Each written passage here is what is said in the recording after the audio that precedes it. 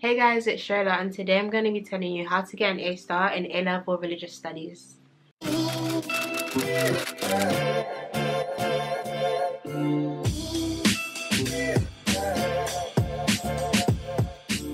So I got an A-star in AQA religious studies in 2020, and religious studies was by far one of my favorite subjects. I just found it the most enjoyable to do compared to biology and chemistry because it kind of relied less on memorization and more on understanding and essay writing, which I really enjoyed. And the first tip that I can tell you that helped me the most was practice makes perfect. This is such a cliche tip, but it's literally the most important. You can't expect to get better at essays if you don't write them often. What I really recommend is, especially if you're in year 13 or even if you're in year 12, you should write one essay per week or one essay per fortnight and just give them to your teacher. If you get like one of these revision books, I don't know what the name is, I think it's by Sola, they have questions at the end of the topic, or you can just use past papers which you can find online and then give them to your teacher and ask them to mark it.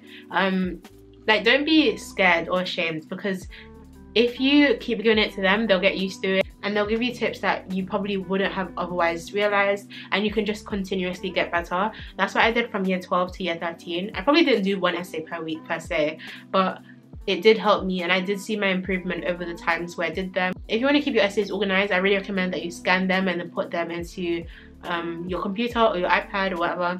Or you can make a folder and then just put them into their topics so that when it comes to the end of the year, you can just revise from these essays and you'll find it much easier. So how do you actually write essays? Because I feel like teachers do tell you how to learn content and explain things to you, but sometimes you just don't know how to start with an essay.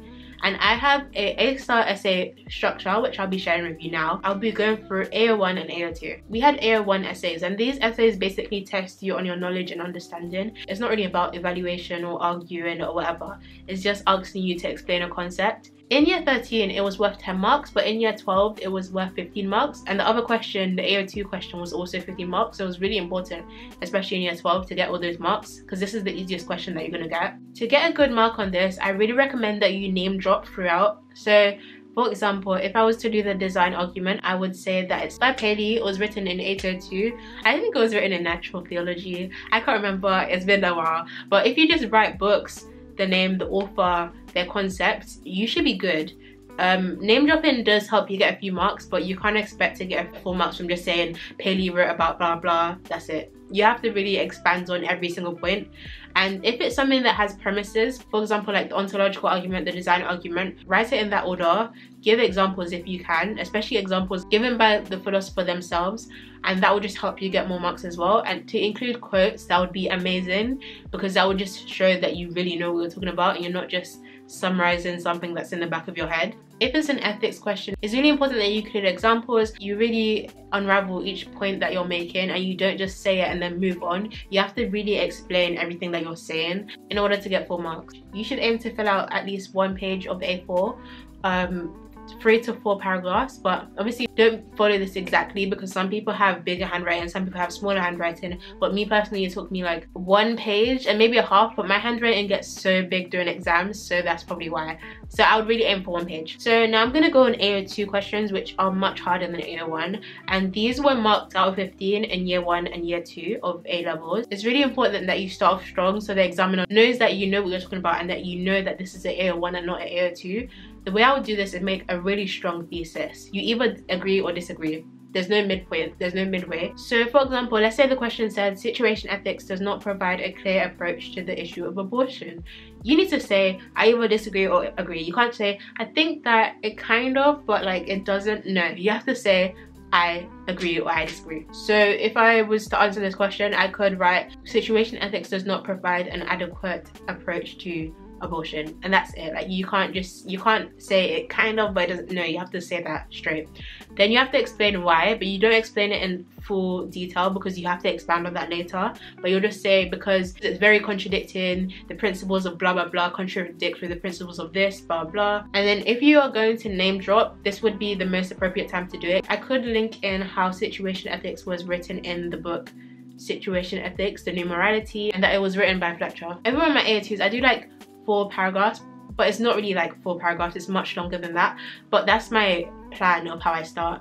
So first of all, I'll start off with paragraph 1. in paragraph 1, I would do something that agrees with the statement. And I know what you're thinking, this is very contradictory. Why would you say something that agrees with the statement when you clearly disagreed? But you could say, some may argue, or situation ethicists may argue that blah blah blah blah blah blah.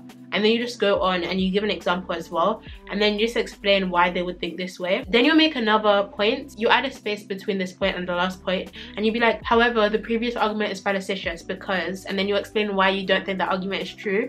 And then you could use an example as well, just to make it more descriptive. You need to show the examiner that you can have a balanced argument but still prove your point more than the other point. Always make sure that you take a point that you can write a lot about. Don't pick something that you believe in even though you can't write more than a paragraph of it, because it just wastes time and it won't get you a good mark. Then you have to leave another space, and then you have to say, though a situation ethicist may think that this is wrong, or this argument is flawed because, and then you just have to write that, and probably an example as well if you can find one. But yeah, and it's really good to use examples by the author or whatever themselves, because it just means that you really know about the content and you know how to use it in an argument, which is really good. Then for paragraph 2, I would do similar but kind of like opposite. So first of all, I would start with a point that disagrees with the statement, and then I will counteract that and do a point that agrees, then I'll counteract that again, and then do a point that disagrees. And this is just kind of like a back and forth argument. Your last point should always be the same that you agreed with in the thesis. It just shows that you know what you're talking about and you're not going back and forth with arguments. You're picking one that you truly believe in.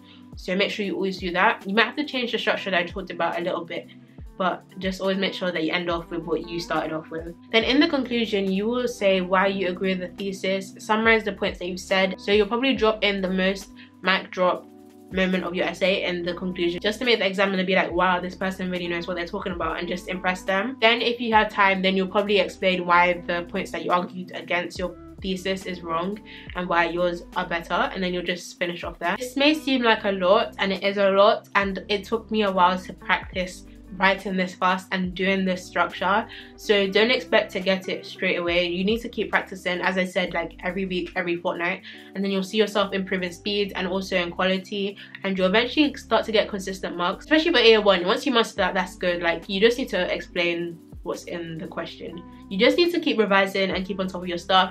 The way I used to revise for RS in particular wasn't really by flashcards, but if you think you can use flashcards, then use them. But I used to do mind maps.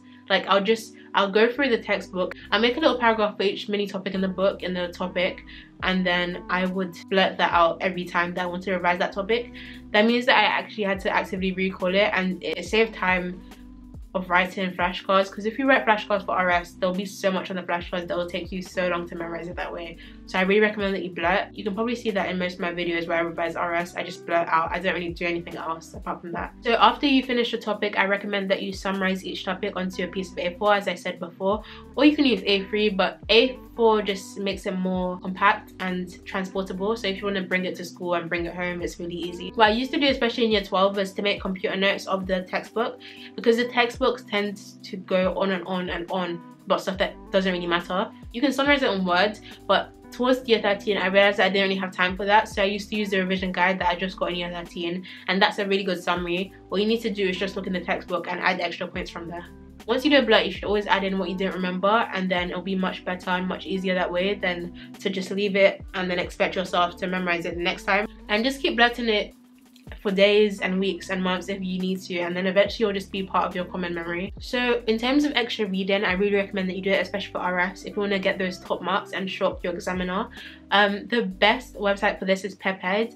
I think it's for OCR, but I did AQA, but it's good for literally any exam board that's A-level, philosophy, ethics, and Christianity. Is really good. I really recommend it. You can just search through the little tags at the top and see what topic you want to go through. It might not have every topic, but the topics it does have, it does it well.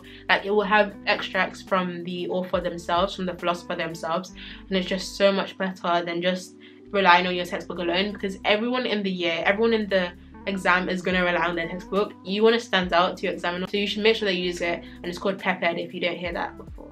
But don't go too far. Don't use this as your main source of revision. Make sure you always memorize what's compulsory first, what's on your specification, not just extra reading, especially extra reading that's not related to your specification. Like, it won't impress anyone, it'll just confuse the examiner because you're not really answering the question. And my final tip, which is relevant for literally almost every A-level, is a retrospective timetable. It's not good enough to just have those basic timetables where you say, I'm going to do biology on Monday, I'm going to do RS on Tuesday, I'm going to do this on Wednesday. It's good, but it's not good enough. I recommend that you make that, obviously make that, and then you should make a retrospective timetable which basically has the topics of each subject on the side, and then you put the dates that you're going to cover those topics. If the topic went good, then you'll mark it as green and you might cover it in a week or two. If it was okay, you can put it orange and go over it in like 3 days, and if it was completely and utterly bad, then do red and just go over it in like 1 or 2 days, and that'll be much better. You can do this on Excel or Notion or Google Sheets. It doesn't really matter. When you reach that date, make sure you do something active. It's not just reading from the textbook or reading extra reading. If you're going to do extra reading, you should probably take some notes and summarize it just to make sure you're doing something active. If you just passively read, it won't go into your brain, and you have to add it to your notes as well.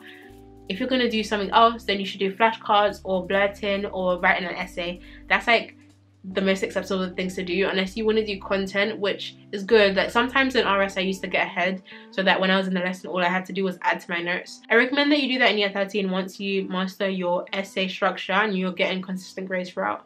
And that's basically everything I did to get an A-star in religious studies. I hope I helped, and I hope you learned something new. If you haven't already, make sure to subscribe because this video took so many takes. It was actually unbelievable. But yeah, make sure to like, comment and subscribe. I'll see you guys next time. Bye.